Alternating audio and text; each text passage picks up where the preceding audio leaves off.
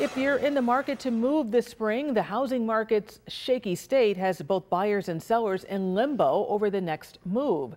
2 on your side's Andy Payton joins us now from the newsroom with what you need to know before making a big decision. Andy.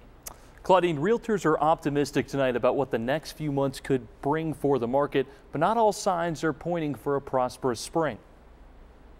With winter almost in the rearview mirror, buyers and sellers are heading into spring open houses tonight with mixed signals. I've been seeing a lot more houses hit the market.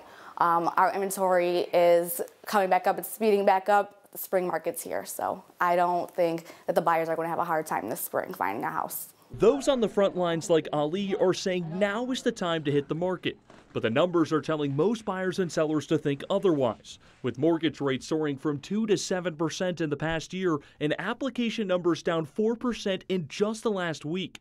Still, realtors are betting big on spring's historic upward trend to cause the market to bloom. In the winter time, they want to stay where they're at. They're not really looking to do all that moving around, packing up, moving in and out of houses. So a lot of people, they do wait until spring to start moving around. Realtors are also pointing to the last 3 months for reasons to be optimistic tonight, with the sales of previously owned homes jumping 14.5% and a continued month-to-month increase since December of pending home sales, opening the door for positive growth in the market's near future. These numbers are just going to always increase and decrease. I wouldn't wait. Stop waiting until the market crashes or the market drops or the interest rates drop, because there's no such thing as the perfect time to buy a house.